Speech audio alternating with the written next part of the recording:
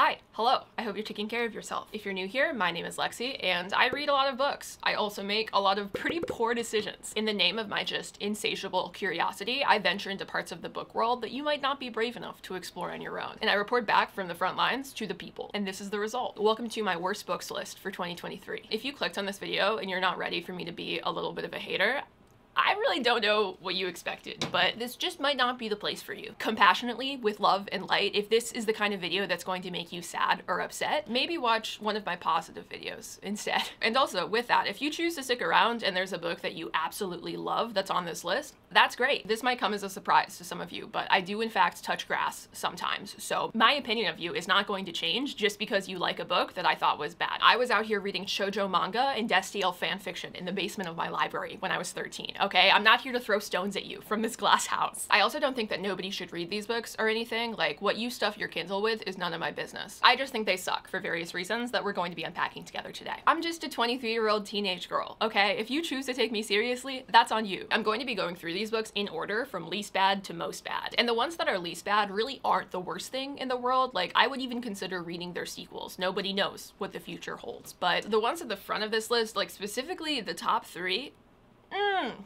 I don't know about those. Also, most of the books on this list are romance novels, and there's a specific reason for that, because I just read a pretty high number of viral TikTok books this year, and the books that tend to go viral on TikTok are typically going to be romance novels. Viral TikTok books, I'm not gonna like unilaterally slander them. Like, the Song of Achilles is a viral TikTok book. That book's a banger. Some of them are good, but a lot of them are the type of thing that goes on this list. So I actually do like romance quite a bit. I don't want you to take me talking negatively about a bunch of romance novels as me shitting on the genre as a whole, when that's so not true. Some of my favorite books are romance novels. There were 2 on my best list this year. And in fact, it's because I like the romance genre that I found these books to be so insufferably bad. Okay, so that's the preamble, but before we start, I just want to talk about the sponsor for today's video, which is Love and Pies, because sometimes when you're reading a book that is just absolutely unforgivable, you want to have a fun game on your phone for when your eyes just inevitably start to glaze over. And this is a great app for exactly that situation. Love and Pies is a baking puzzle game that you can download on your phone or on your tablet, where you play as Amelia, who's the single mom, like master baker who has recently moved back home to work at her mother's cafe. Except, surprise, the cafe has burned down to the ground and her mom is just mysteriously gone, like nobody knows where she went. And in the gameplay, you're just like making little cakes and knickknacks for the townspeople while also investigating this overarching mystery of what happened to the cafe and to your mom. There's intrigue, there's second chance romance, there's a strange potential underground criminal organization, and there's just absolutely no stress at all. The graphics are beautiful, the plot is super compelling, and if you're looking for something to just pick up and play throughout the day, this game is great for that. So if you want to decorate your cute little cafe just like I did, you can head on right over to the iOS or Android App Store and download it today. Thank you to Love and Pies for sponsoring today's video. Let's get back to it. All right, the first book, the least worst for this video and like 8th place or whatever, is The Fine Print by Lauren Asher. Also, just generally, this video is going to be like spoiler light by my definition. I'm not going like out of my way to spoil these books, but I have some takes. I have some points to make.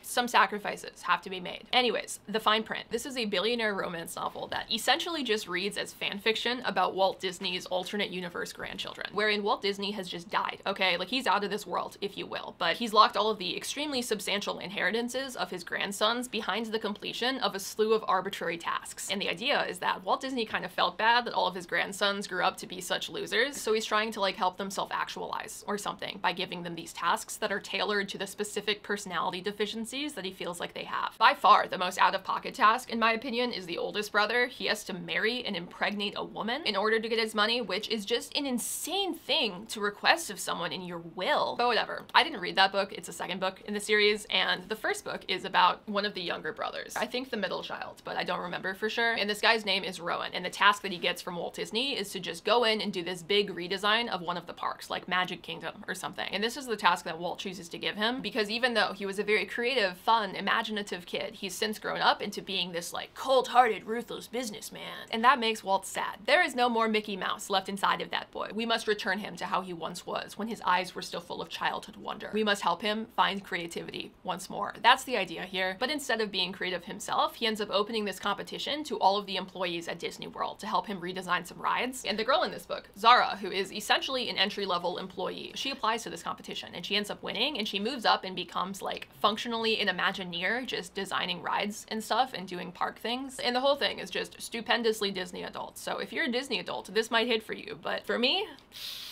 I'm not sure. My main beef with this book is twofold. First, it was way too long. You're gonna hear this again in this list because there are worse offenders, but if your romance novel is going to be 450 pages, you need to have a reason. At the very least, I expect you to give me like a small handful of meaningful plot points. And with this book, like, I remember things happening, and I also remember how little I cared the entire time. It was an amount of caring that even the best microscopes at CERN zoomed all the way in. They would not be able to find how little I cared about anything that happened in this book. But the main reason why this book just barely made the cut for this list is that the economics are just surreal levels of out of touch from reality. And it's a book, it's a romance novel. Like, I don't expect it to be realistic, but it would have been so much better if that subplot just didn't exist. Like, let him just be a very rich man who buys her nice things and flies her to fun places. I can live with that, it's a good time. But no, we can't have that, because a primary part of the relationship between Rowan and Zara is that Zara was once an entry-level employee, okay? She's down to earth, she has bills to pay. And like, one of her primary purposes inside of the story is to just teach this man that maybe a $7 minimum wage is kind of unethical. Maybe his employees can't afford external healthcare. Maybe they have to work several other jobs to support themselves. And at first, this man is seriously like, but it's business, but it's the bottom line, babe. You got to understand, if it saved me money to let my employees slowly starve to death in the streets next to Disney World, and they'd still pull up to work on time the next day so I wouldn't have to hire new guys, I would at least make sure that they have street lamps. So don't worry, like, I'm ethical. What do you mean? Genuinely, this is his take. He's like comically shocked that people have debt and just things that they can't afford. This has never been a thought that he's had before. And by the end of the book, with his proposal to redo Magic Kingdom like his grandpa wanted, he basically just proposes to give all of the employees benefits and a living wage, which, like, cool.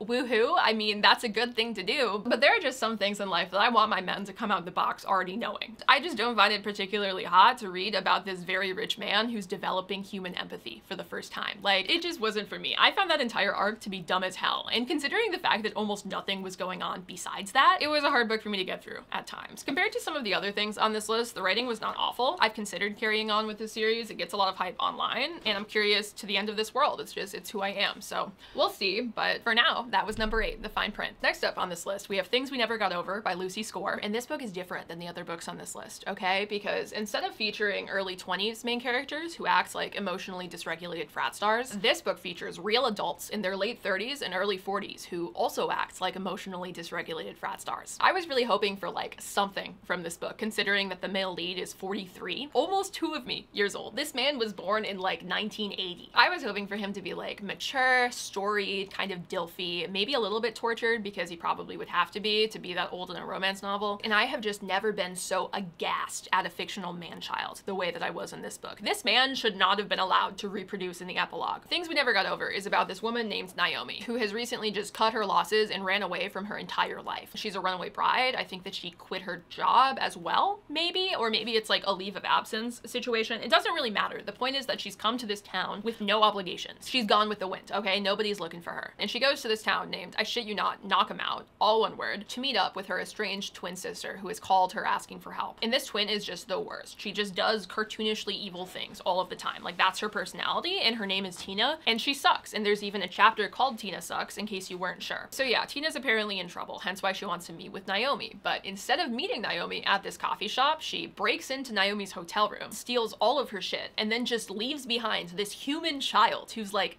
10 and named Waylay, because of course she is, and is just vibing on her own in this now mostly empty hotel room. And so when Naomi goes back after Tina stands her up and sees that all of her stuff is gone, except now there is the presence of a human child, this woman looks at this scene and is like, well shit, you know, I guess I have to raise this child as my own and just live in this town now. There are no other alternatives to this. This seems to be my only path forward. So that's what she does. And Knox is the name of the 43-year-old man in this book. He gets involved in this because he like sees her when it's happening and mistakes her for her sister and then feels bad after. So Naomi and Waylay just end up basically living in this guest house in his backyard. So they spend a lot of time together. Things evolve from there. That's where the romance comes from. Naomi as a character is fine. She's very millennial. She's very those quote signs that say like, don't talk to me unless I've had my coffee. Like, she loves coffee and she will not let you forget about it inside of this book, but she's fine. Like, she's doing her best. And the kid Waylay is also okay. I mean, she's written in that kind of precocious, like, I don't know how 10-year-olds actually talk and think sort of style. So she will just randomly drop the most unrealistic philosophical bars, but like, she's sweet. I was rooting for them. I love a good like adoptive parent dynamic in a book. But Knox, on the other hand, is just a rock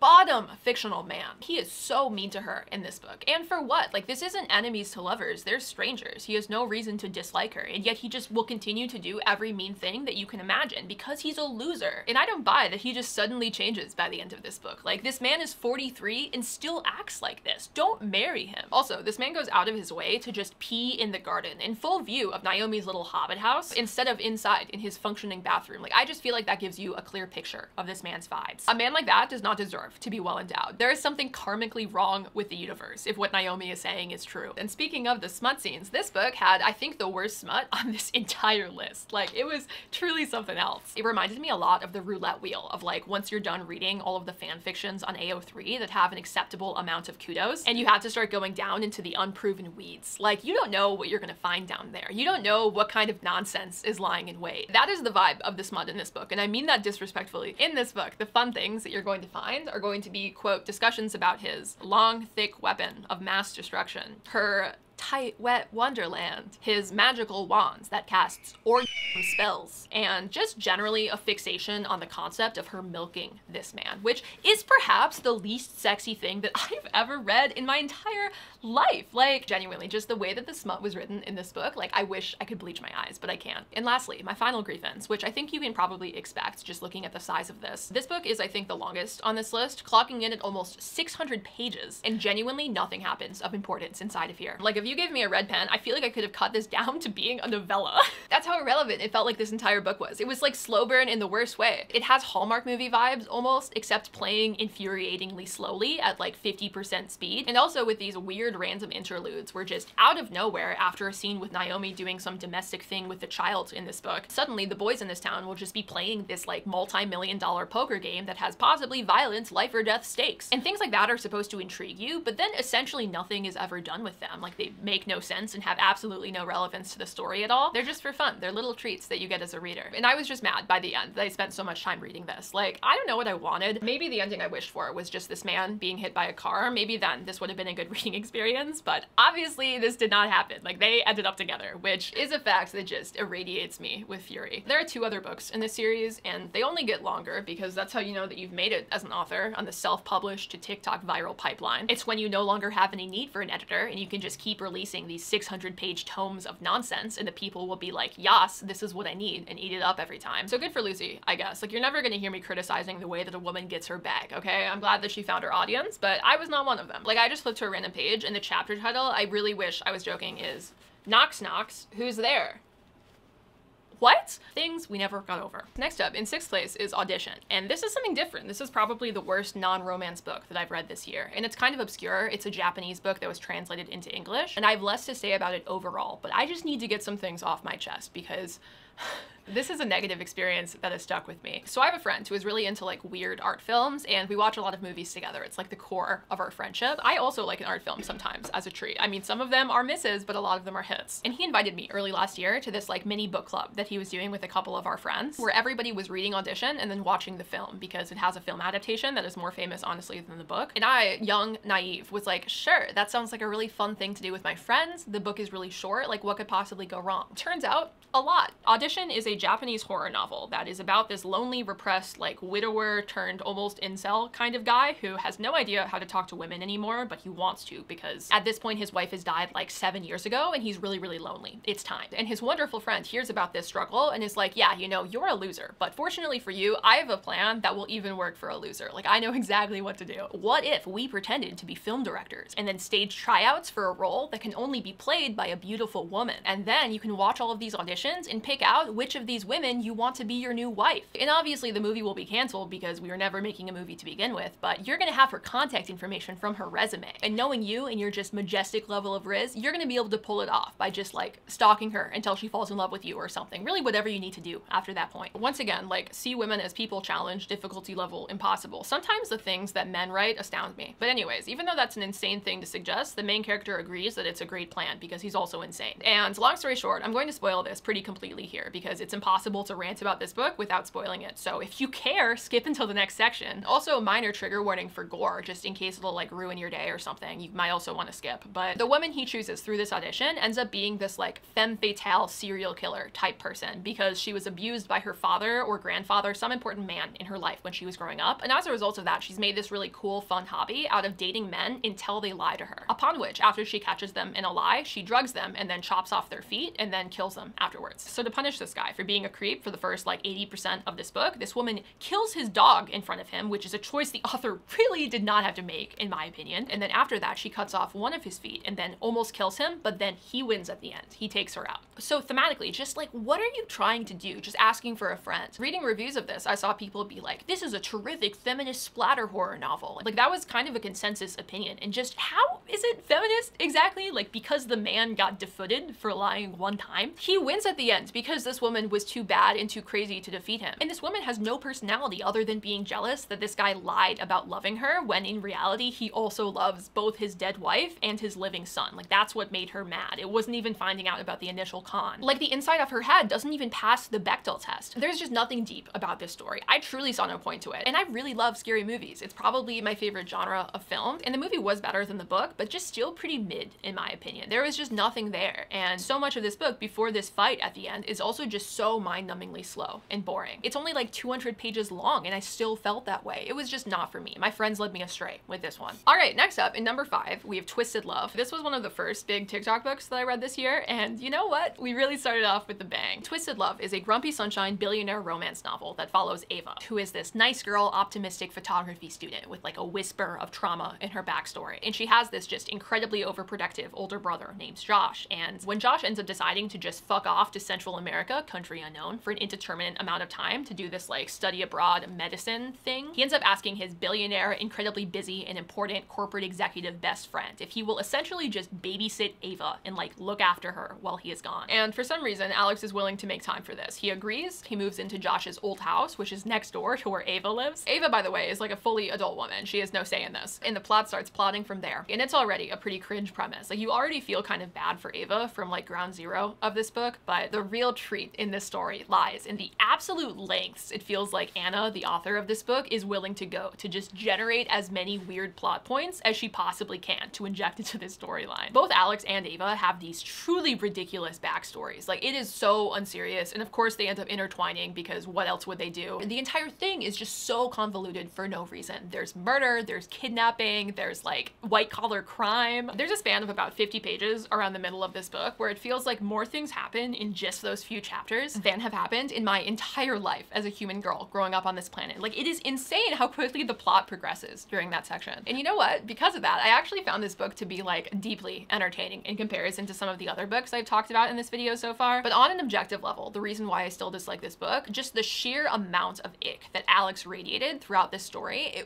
it was unforgivable. This man is disgusting and he should be in jail for any of the many crimes that he committed throughout this book, but he's too rich, so I guess he won't be. Alex is this like Christian Grey style repressed billionaire psychopath, right? And he's obsessed with Ava in like all of the wrong ways. Does he care about her opinions on anything? Seemingly not. Does he consistently neg her throughout the book for being so young and naive and also sometimes just existing? Yeah, he does. He says that he loves her, but like, I'm not even convinced that this man likes her. I feel like he just wants to own her because that's exactly what this is. Like, he is obsessed with her in a I will possess you and I don't care what you think about that. And also, if you ever date anybody else, I will kill them type of way, which is just not for me. Like, you can't only have the murder kind of chivalry, you know? You have to also be nice to me and like respect my boundaries, because the way that the plot goes, Alex essentially stalks Ava for over a year when they're broken up, which by the way was sold to me on social media as him quote groveling for a year. And I mean, I guess that's what that was if you ignore the fact that Ava told him not to do it, and in return he was like, too bad, you can't even report me to the cops for stalking you because I have the British government in my back pocket because I'm so rich and cool and interesting. So suck it up, buttercup, because you're gonna have me around until you're Stockholmed into forgiving me for being the worst to ever do it. Like, that's the gist of what he says in response to Ava just asking him to leave her alone so she can move on with her life. And that's not exactly groveling, in my opinion. Like, at least that's not what I mean when I say that I want a man on his knees. And that behavior and just Alex in general, it really ruins my chances of wanting these two people to prosper together. And I mean, I hate this less than a lot of the other books on this list because like there was entertainment value here. Like, I made a long video on this for a reason, but I will not abide by a man who sucks the way that this guy sucks. Like, in a legit legitimately dangerous and unstable way, it gave me such a heavy ick. 5th place on this list, Twisted Love. Coming up in 4th place, we have Twisted Games, which is the 2nd book in the Twisted series. And this book beats out Twisted Love, despite being in many ways superior. And the reason for that is, rather than just being bad and problematic in an admittedly entertaining way, Twisted Games committed the far more egregious offense of just being unbelievably boring. This book follows Bridget, who is one of Ava's best friends from book 1, and also is the princess of a small fictional European nation that exists for some reason in this universe. And the man that she falls for is her new bodyguard, Reese, who is also an ex-Navy SEAL that her government still employs for some reason to do like one of the most important jobs that you could possibly imagine. It feels slightly like that might be a conflict of interest to have a foreign national do that job, but that's just me. Whatever, moving on. Reese's whole thing is that he doesn't mix his job with his feelings, okay? Except literally he does, and just instantly it's obvious how into each other the both of them are. And even though in Twisted Love, Bridget was merely the second in line to the throne, a spare, a princess, in Twisted Games, very suddenly she becomes the queen, or like the regent queen. I don't exactly remember what the circumstances are, and that really goes to show how much of an impression this book made on my brain. But her brother, who was previously the crown prince, he got the fuck out of there, okay? Like he abdicated to marry his brokey girlfriend, who was a commoner, which is something that by law you can't do. So he was like, guess I'll just lose my titles instead, which I respect him for. But then right after that, basically, the ruling king gets into an accident of some kind, which leaves Bridget kind of suddenly potentially in charge out of nowhere. Except, oh no, she's falling for her brokey commoner bodyguard, and she can't also abdicate because what would that leave her kingdom with? You know, that's the idea of this book. It's kind of forbidden love vibes. I was told that this was a slow burn, but the only thing that was slowly burning inside of here was the short fuse of my patience, just watching these characters smash constantly and be annoying and say dumb things and have no personalities. There was no yearning. There was no, but we can never touch. There was no secret glances caught by the tabloids. There were no hugs that last too long because it's the only time that he can feel the gentle caress of her palm on his cheek. And just nothing hit. It made me so sad because I was so excited to recap the rest of the Twisted series, and I still might. Like, I'm halfway through the 4th book right now, and it was bonkers in just exactly the ways that I wanted the rest of the series to be. But I went into this book expecting like a Twisted Love amount of ridiculousness, and there was just nothing. It was so normal. The male lead was so boring, and like, good for Bridget, I guess. You know, it probably is better that your man is just whipped as his only personality trait as opposed to being a literal psychopath like Alex in book 1. But in terms of the reading experiences, I would take this any day of the week because this was just, girl, give us nothing. This book was the equivalent of participating in like the Soul Teen Challenge. You think that you can handle this much bland? You can. This is like 130% the length of Twisted Love with maybe 40% of the content. The B plot of Twisted Love is like murder and drowning and framing somebody for a crime. And the B plot of this book is Bridget passing legislation through the Congress of her small fictional European kingdom so that way she can marry her brokey commoner man. It's like, I cannot make this up. And there's a sprinkle of funny stuff going on inside of Reese's backgrounds, but like, it is a singular dog treat in comparison to the absolute feast that was the chaos of Twisted Love. Also, one last grievance. This book had the dumbest time skips, like all of the time. It was trying to do this thing where it was taking place kind of in sync with the first book, and in order to do that, it would just have like 3 months later, 6 weeks later, 6 months later, time skips just happening sometimes, and it felt like a way to tell the story without actually having to tell the story. Oh, you're not convinced that they're in love and that they're pining for each other? Well, don't worry, it all happened during the fade to black parts that we didn't talk about inside of this book. Dude, just trust me, like this is how they feel. And I hated it. It made the story feel so disjointed. And yet also, again, nothing happens inside of this book. Like, if you're going to throw in time skips all of the time, at least fast forward to eventful parts of their lives. What's even the point? What's it all for? God, this was one of my biggest disappointments of the year. Like, I didn't expect it to be good, but I did expect it to be interesting, and it was not. In 3rd place, the bronze medal for the year goes to Without Merit by Colleen Hoover. Sometimes I read Colleen Hoover books just to feel something, but most of my knowledge of Colleen Hoover books are like the big, very popular ones. So when I got the itch, the compulsion to just melt my brain on something I would probably hate, I decided to pick up a book by her that I hadn't really seen covered on social media, just to really go in without any preconceived notions. Maybe, I thought, maybe it won't even be bad. Maybe it'll even be good.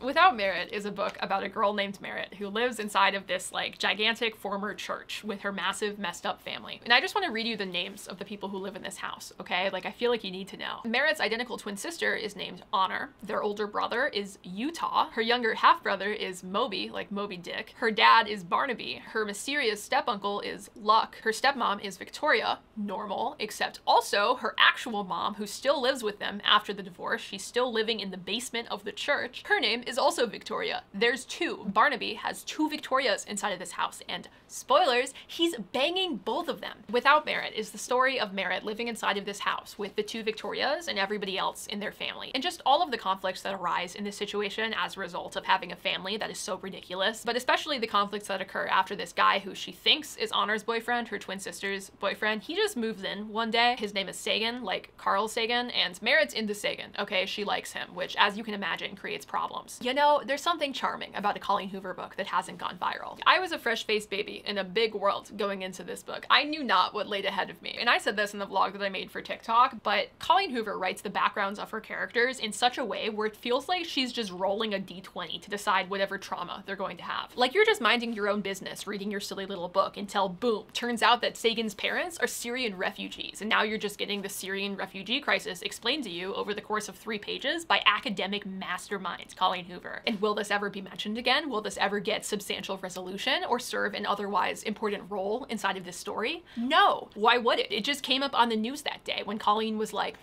what should Sagan's tragic backstory be? Oh yeah, that global humanitarian crisis that I saw in the New York Times, like I should just diminish that and make it my own inside of this silly little book. These have to be the thoughts inside of this woman's head. Like, how else do you end up with something like this? There are truly so many more things that I could talk about with this book. Like, in terms of funny haha, the character dynamics are just another level of ridiculous. Like, spoilers, I'm doing some spoiling here, but Mom Victoria, Momtoria, if you will, she is a hypochondriac or something, and she had cancer, apparently, and it was when she had cancer that new Victoria, Newtoria, if you will, she came into this house because she was Momtoria's oncology nurse. That is how Barnaby and Newtoria met and started the affair that would ultimately lead to the end of Barnaby's first marriage. It was when Newtoria was taking care of Momtoria and also smashing her husband, as any good oncology nurse would do, except Momtoria apparently never had cancer. She's a hypochondriac. It's like a major twist inside of this book. But that fact absolutely decimates the fragile house of cards that is this book's lore, because like, did the doctors not know that Momtoria didn't have cancer? Newtoria actually is an oncology nurse. Like, she's not secretly a psychiatrist or something. She was really coming over to take care of Momtoria when she apparently had cancer, except like Momtoria had no cancer. She was completely healthy. Why were they sending over a nurse to take care of a cancer that did not exist? It just makes no sense at all. Like, nothing in the background of this book holds up to even the faintest whisper of scrutiny. And with that, also, Momtoria has these like ambiguous psychiatric problems that have made her agoraphobic and very unstable, but apparently whenever she has a good day and is acting like herself, Barnaby will go downstairs into the basement and the two of them will smash in the basement of this church-turned house that he shares with his new wife, Newtoria. And Newtoria, I guess, knows about this and is very sad about it, but can't really do anything, which is, it's the most baffling thing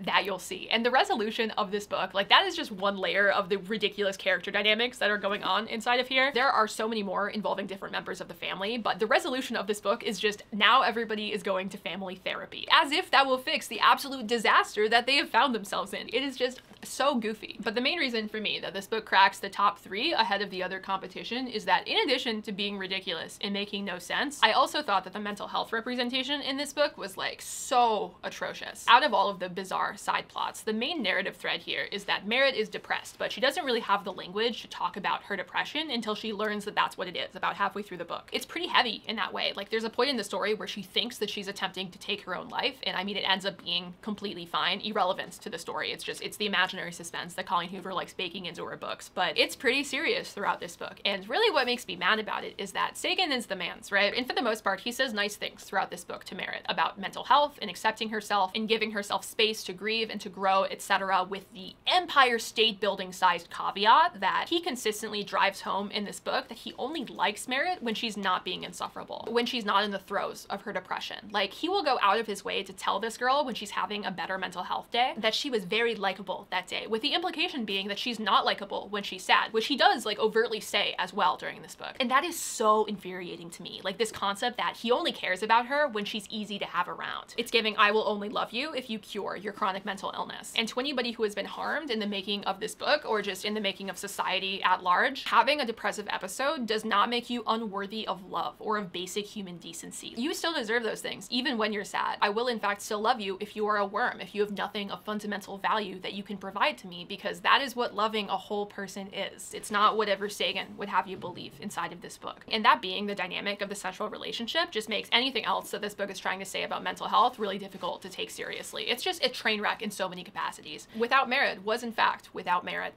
Thank you. In second on the worst list is a book I have no real reason to hate as much as I do. It's really not like other girls on this list. It's not problematic. Like, arguably the relationship is actually pretty healthy. But the rage I felt reading this and confronting my expectations based on how much everybody absolutely loves this book on TikTok to the reality of the terrible experience that I had reading it, it was incandescent. I was so disappointed. With this one especially, if you like this book, if it made you feel warm and happy inside, I'm not here to take that away from you, okay? It needs to be discussed. This book, of course, is Icebreaker by Hannah Grace. Icebreaker is a hockey romance in the style of Elle Kennedy's The Deal, which is a book that I gave 3 stars, by the way. I found it to be somewhat fun. So it's similar to The Deal, except where The Deal was fine and pretty entertaining, this book is just so boring and bad.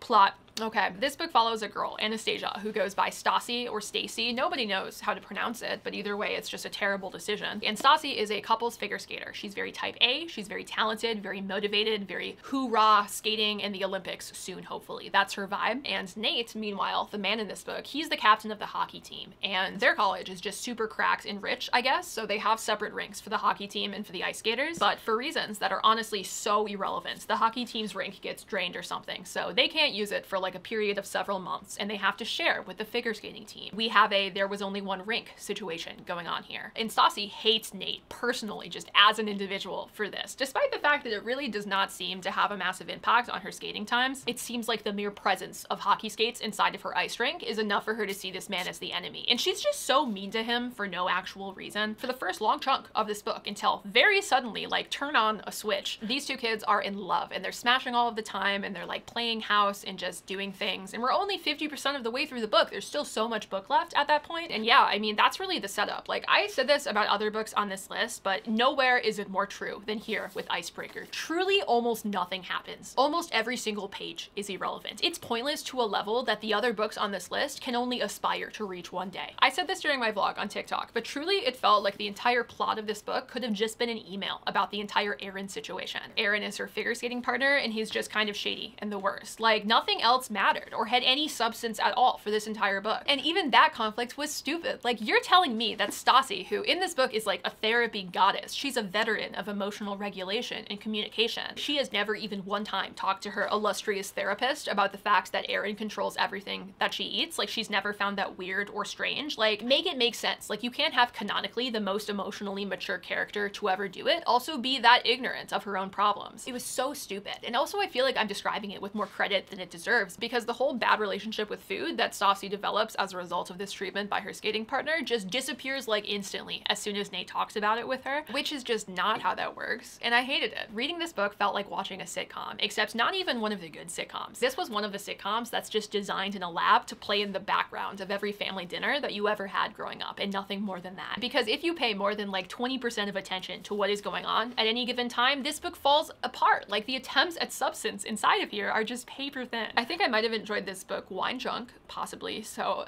that's a thought if you still want to read this. Like, this is a book for your brainstem and your brainstem alone. If you just want to see some college kids smashing in a variety of locations, this could be for you. But if you want anything more than that, I would probably avoid. Also, this book has this absurdly big cast of characters that are all completely irrelevant to the plot. They will be introduced, you'll get a quick info dump, you'll learn some facts about them, and then 90% of these characters just like disappear into the ether, never to be seen again. You can just tell that Hannah Grace is trying to build out her Marvel Cinematic Universe of her rom-com world. And I mean, it worked. Like, this book has a massive fan base. I feel like everybody loves it except for me. So good for her. I'm glad that she found her people. I'm just not one of them. Other main crimes against humanity inside of this book. The big one for me is that Stassi and Nate smash on Halloween when Nate is dressed up as Gru from Despicable Me. Like, he's actively in the Gru suit when they decide to hook up. And I know I brought this up every single time I've talked about this book on social media, but it just deserves to be known by the masses. I just cannot believe that I didn't know about the Gru smut scene inside of this book. Anybody who didn't warn me about that going in, we're enemies now, okay? Watch your back. You've just drained the proverbial ice rink inside of my heart. Also, another criminal thing in the smut of this book is that this man also decides to hit third base in the back of an overcapacity Uber with all of their friends still inside of it when they're all drunk coming back from a bar. And I guess nobody notices, despite Stassi apparently like yelling and having to be like clamped shut so she'll shut up. And I just would never, like, me personally, it's just not on the menu in my relationships to do that in that sort sort of place. I feel for everybody involved in this situation except for the two of them. Moving on, the epilogue of this book was also just an all-timer. I already hated this. I already thought it was dumb and too long and boring. But just the way that Hannah Grace decided to wrap this up, it felt like she didn't understand the motivations of the characters that she wrote and she came up with. Like, Stassi's a baddie. She wants to skate. She wants to win. She doesn't want kids because it'll interfere with her ability to skate and win for the rest of her life. And you choose to make her barefoot and pregnant? You give this woman a pregnancy stay-at-home mom epilogue after she goes to the Olympics once and is done forever? It just annoyed me so much. It was truly salt on the wound. But anyways, other than everything that sucked about it, in terms of vibes, like, this book is honestly fine. Once again, these people actually communicate. You know, Nate is nice. They have a nice dynamic between the two of them. There's really nothing wrong with it, other than the fact that it was just the most mind-numbingly bored I've been reading a book all year. It's just aggressively tedious and empty inside. Not to show my hands when it comes to what tends to piss me off in books, if you can't already tell through how I've been talking for the rest of this video, but it being this profoundly boring makes it single-handedly worse than everything else on this list, except for one, the worst book that I read this year that I actually read twice. Yep, that's right. In number one, we have Credence by Penelope Douglas. Nobody is shocked that this book is the top of the list. Obviously, I recently made a video about this. I only posted it like 2 weeks ago, so my opinions have not really changed from what they were during that video, but let's condense just for posterity here, and also so I can hopefully leave this book behind me forever and never think about it again. Free me from this prison. Okay, Credence is a book about this girl named Tiernan who moves in with her step-uncle and her two step-cousins after the death of her parents. And this family lives together up in the mountains of Colorado, where the roads get so bad for a period of about 6 months during the winter that the cabin is completely cut off from the outside world, and the family just has to be like self-sufficient during that time period until the snow melts. Many people in the mountains of Colorado have also said that that's just absolutely not how things work, but you know what? Who cares? Not Penelope. Let's move on. Tiernan, who is still in high school, by the way, during this entire book, she uses this cool winter holiday as this opportunity to reinvent herself, and also to catch feelings for and then smash her entire step family, just one by one by one, by two by one, in ways that are so much more problematic than the simple taboo truth of her smashing her step family. Like, that is maybe the most basic thing about what happens inside of this book. This was so bad for so many reasons. I really thought that I was prepared to read a book like this. I was a target audience 11/12-year-old fan of My Little Pony, and I had unrestricted access to the internet. I saw some things before my time, both there and in the other fandoms that I was in growing up. And still,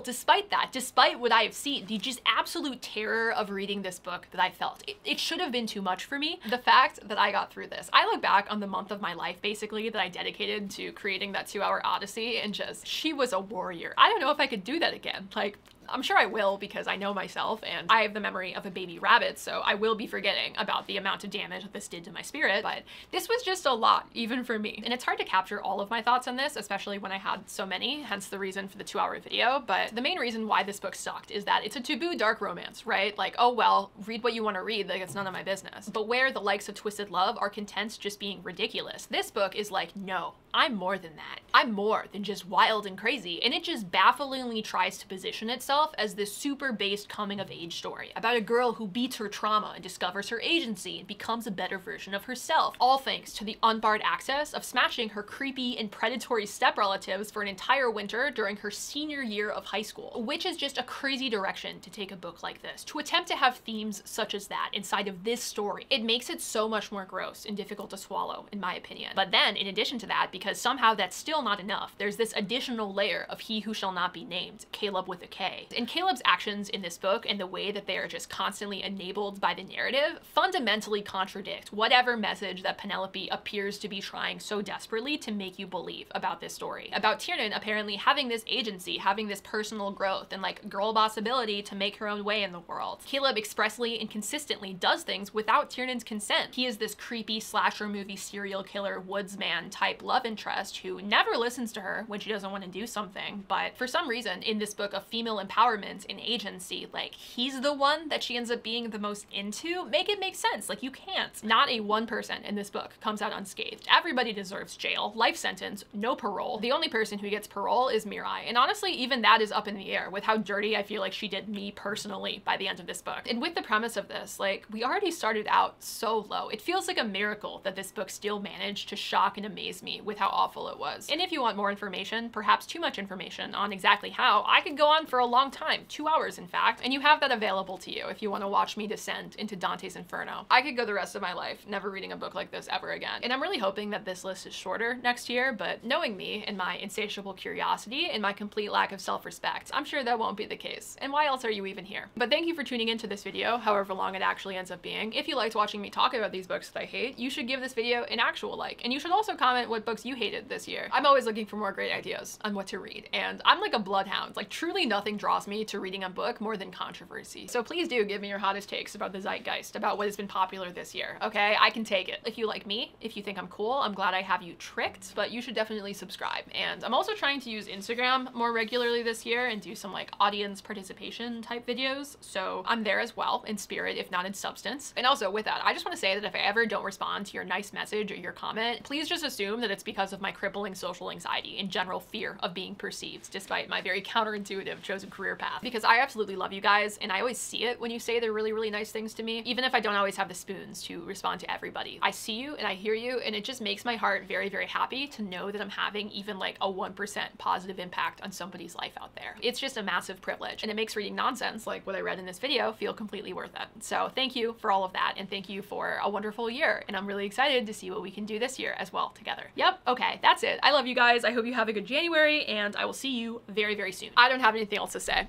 Bye!